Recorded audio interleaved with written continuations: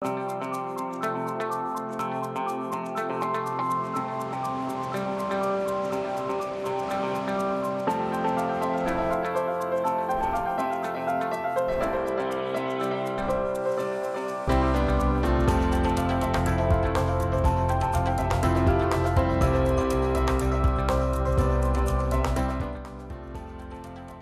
afternoon. Thanks for joining us across the fence. I'm Fran Stoddard. For this month's Bird Notes program, we're going to talk about some of the first avian arrivals to Vermont. Joining us from the Audubon Center in Huntington is bird expert and conservation biologist Mark LaBarr. Thanks for being with us, Mark. It's always great to see you. Well, it's always great to be here, Fran. So tell us about some of the first birds that are arriving after this long winter.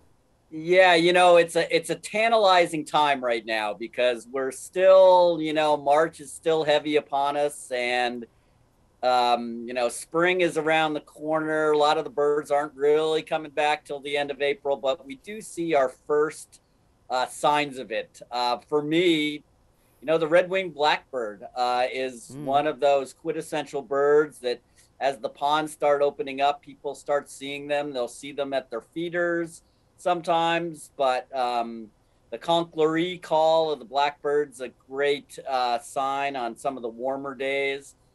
Of course, if you look up, go ahead. I saw a huge flock of them just the other day. I mean, it was. Yeah, they're moving in, and as long as there's open water, they. A lot of times people think of robins, but they stick around more often than not, and so the blackbird's a great one. Yeah. You look up in the skies.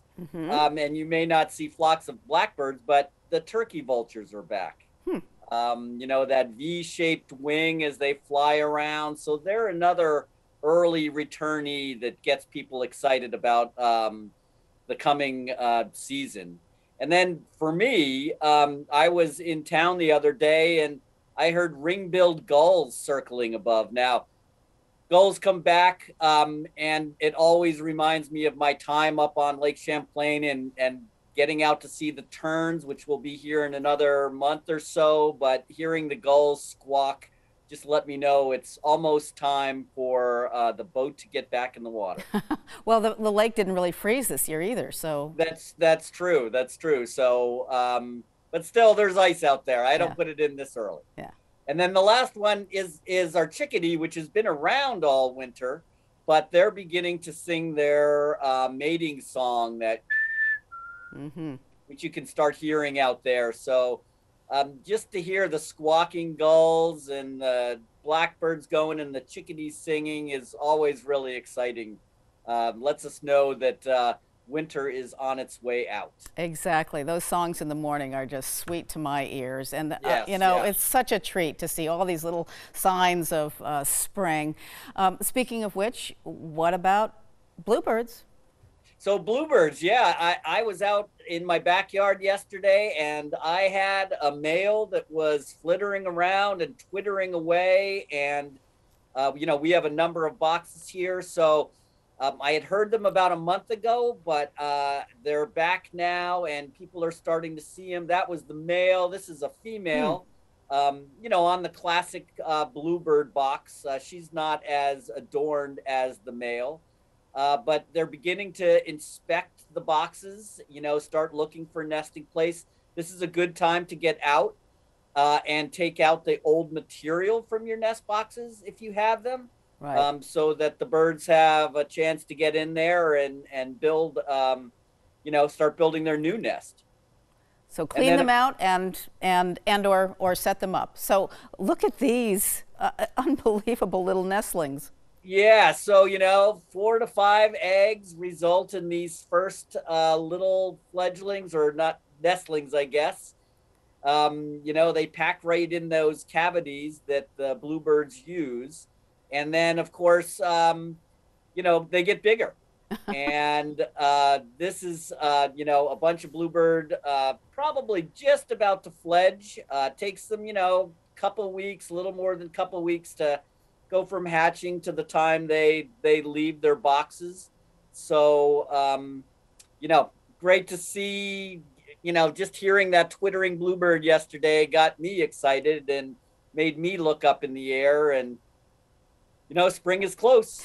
They were so tight in there, and it looked like there were so many little nestlings. Do all of them usually make it after hatching? I mean, it looked like there were six or Yeah, seven, and then three yeah, they crowded in. often do, like anything else, there's mortality that happens and you might lose a bird or Mm. two.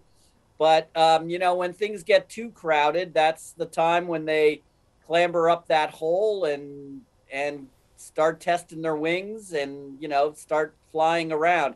Bluebirds will sometimes nest, two times in a breeding season. So Hmm. once that first batch goes, the adults will be back at it and trying to raise a second brood. Well, tell us about the boxes. You have several different types of boxes that should be set up now, and why are they helpful? Why is this important, bluebird boxes? So, bluebirds traditionally nest in tree cavities. So by putting up boxes such as this one, this is the classic bluebird box with the 1.5-inch hole. Mm-hmm. By putting up boxes, we just provide them good habitat in areas that they enjoy, which is usually out in open fields. Here's another box type. You can see the slit on the top. So instead of having that round hole, the birds go in and out through the slit on the top of that box. But these boxes just give them, if they're placed properly, like I said, out in a field away from edges, the birds will use them. And here's another box type. This has that, kind of angled, front end and opening, which is, probably similar to a lot of nesting sites, native, nesting sites that they might use with a branch or something leaning over that might have a cavity. Oh, because it gets so thin at the bottom, but that's more typical of nature, I guess, is Yeah, what you're saying. I guess, people traditionally still use and have great success with the older boxes, with the circular 1-inch hole. And the slit tops can be good at times. But, here at the center, we have mostly the older type. I was out the other day when the crust was on the snow and I cleaned out all the boxes to get things ready. And now just keeping an eye out for which one the bluebirds choose to use. Okay. And are bluebirds vulnerable? Is that one of the reasons why boxes are out there? Are they losing habitat or? So, they're not a forest species. So as, field habitat declines, Vermont used to be mostly cleared, 150 years ago, and there was much more Hmm. open space. So now as, reforestation happens and we've, returned back to a more forested state, they're a little bit more restricted as to where they can nest. Okay. And so, again, providing the bluebird box is not only great for the bluebirds, but it's great for us humans too, because we get Yeah. to watch them coming and going and seeing the youngsters when they come out and being fed by the adults. And so it's a real nice connection that helps birds and allows us to appreciate birds as well. Yeah, they're beautiful. I finally got my first glimpse of one. It was so exciting. Anyway. And there are some competitors. So sometimes people will place bluebird boxes close by. Tree swallows might get in there, house sparrows. Hmm. And if you put your box too close to the edge of the woods, you're probably going to get, house wrens and chickadees using them. So box placement is important. Okay. So we've also got a picture from a viewer that's really quite remarkable. I want to make sure that we get to it. And this is a letter and picture from Fred Edgerly of Morgan, Vermont. He says, "It's a nice break from the everyday dreary news of the day to see across the fence.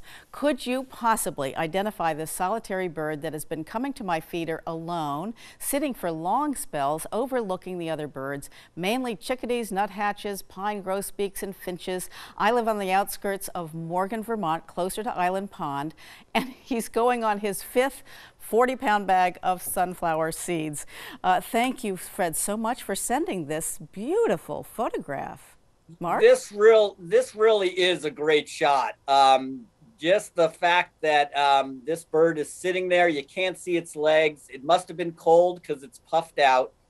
This is a young northern shrike. If you look at the tip of its bill, it has that little hook on the end. And northern shrikes will prey on other birds. They're actually a songbird. But the way this picture is set up, it almost looks like it's on a popsicle stick there, all puffed up. And I can tell it's a young bird because the dark patch, that eye patch there is not as dark as it would be with an adult. But this bird is also known as the butcher bird because it will come in, it'll eat insects, frogs, small birds, and it'll sometimes stick them on like hawthorn thorns or barbed wire and hang their prey out there like that. Oh, that's a little gruesome, but it is a little gruesome, but it's not a very common bird. We see them in the wintertime. That's when, they tend to move further north later in the year.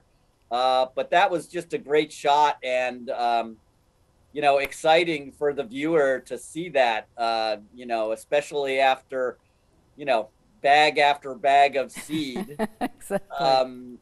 He's providing a potential food source for that shrike by, feeding all the birds there at his house. So just scale, is that about fist size? Is it bigger? There wasn't a way to kind of scale.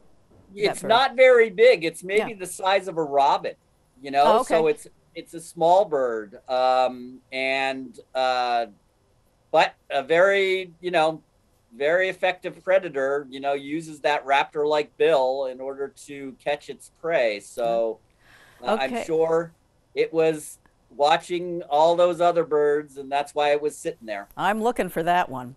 Yeah. So if you have a bird-related question, you can pass it along to Mark at the address on your screen, or you can drop Mark an email. His address is mlabarr@audubon.org. Send Mark your questions and pictures, and he'll try to find the answers for you on an upcoming edition of Bird Notes.